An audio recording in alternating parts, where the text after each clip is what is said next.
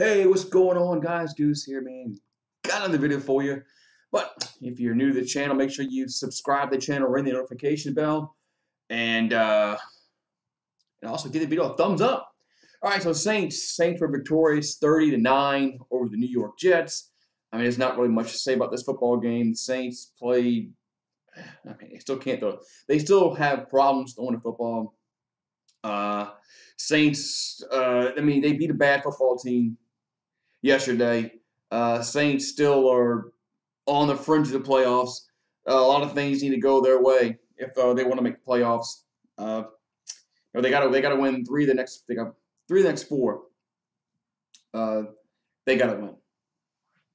At least three of the next four they got to win if they want to have any shot at the playoffs. But let's look at the game yesterday as Alvin Kamara came back and he was the bell cow on the ground. He had 120 yards on the ground, 27 carries. So he had the bulk of the load on the carries, which is not surprising just because of Mark Ingram being out, also Ty Montgomery being out. So two running backs being out really put the Saints in a bind. So it was Kamara and Taysom Hill show running the football as Hill had 73 yards on the ground and Kamara had 120. Tony Jones, he chipped in with 10 yards rushing. I mean, he's been a major disappointment this year.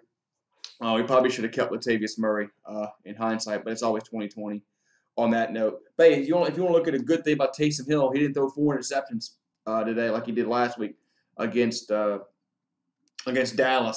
So at least Taysom Hill didn't throw 4 interceptions yesterday. But he was 15-21, 175. We still can't stretch the field. Saints still can't stretch the field on offense. I mean, it is what it is. This is what their offense is going to be for the rest of the year. It's just not going to be. It's not going to be what we're used to seeing under Sean Payton, and it's not going to be that way until probably until they get a quarterback that actually can throw the football. That's why it really sucked when Jameis Winston got hurt, because I thought he was playing well. Curious to see if they re-sign Winston next year to a contract and what kind of contract he can get next year. But look, the Saints did what they had to do against a bad football team. They didn't give up any touchdowns, which, hey, that's good.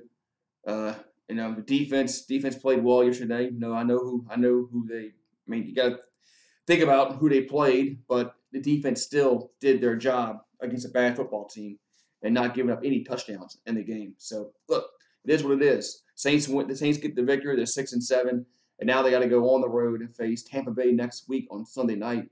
So if you're asking me right now, they're going to win. I'm going to say no.